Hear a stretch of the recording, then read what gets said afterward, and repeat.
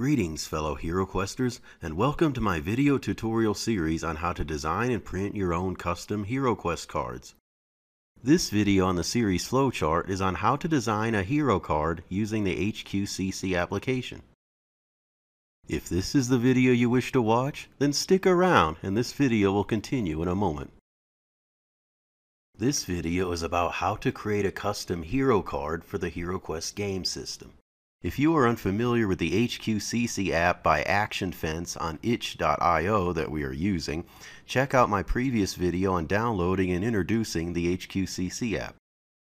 Let's start with the first template to create the hero card front. Type a name to represent the type of class of the hero. It appears in the banner at the top. If you click the plus button by notes, it will add a character note box at the bottom. Just so you know, you can add multiple note lines. If you start to type it in, you'll notice that it is adding your text to the bottom.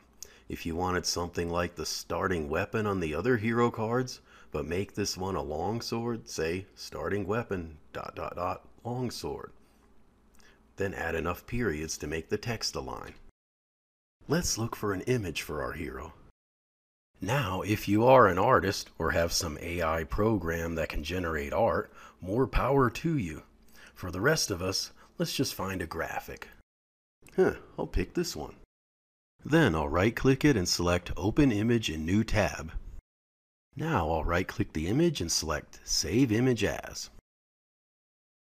If you download the graphic and find out that it's not a PNG, you can just edit it in Microsoft Paint and save it as a PNG. Now we just click the Load Image button and find our image. If you would prefer to give your image a transparent background so that tan parchment background is visible, you could use a more sophisticated paint program. I like to use the GIMP because it is free and open source. Just open up your image, select the Magic Wand Selector tool, click on the background to select it, and press your Delete key to delete the background. Not all graphics will be this simple. Some sketches may have gaps in their borders, causing the Select tool to select parts of the graphic that you don't want to be transparent. It may take trial and error to touch up the edges of the sketches so that the Select tool only selects the background. Now we can export this as a PNG file. I'll add the word transparent to its name so that I don't overwrite the original, in case I want to retain the original PNG. And there we go. Now let's click the Load Image button again and find our image with the transparent background. Now we just need to use these arrow buttons on the right to move the image and the plus or minus buttons to resize the image until we get it how we want. If you look at HeroQuest hero cards, you will notice that none of the hero pictures stick out below the statistics table. It shouldn't be too hard just to edit it again and chop off some of the bottom. Here I am just editing the image in Microsoft Paint and dragging the bottom of the canvas up to chop off some of the bottom. Now I'll just save it, then edit it in the GIMP again to make the background transparent once again. I'll click the Load Image button again and select the edited image so that the changes show up on the card. A little readjustment should do the trick. Now let's define our hero statistics. All you need to do is use the plus/minus buttons next to each attribute to get the numbers you want. When we're satisfied with the way the card front looks, click the Save Card button. Notice how it says above, cards are saved to desktop/HQ card creator. Let's find it there. And there it is in all its glory. You could cut and paste it into a different folder if you want.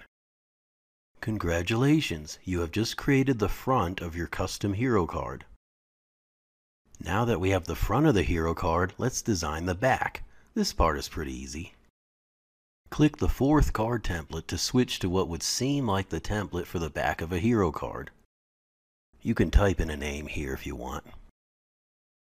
Now you can just type in stuff like how you would see on the back of your hero cards. Notice here that it says that all text boxes can use RTF tags for different formatting. Let's create a bold start and end tag, then type in it, "You are the boss." Now let's type some cool description for our hero after the bold tag ends. Hero descriptions on the cards seem to look like they're in italics.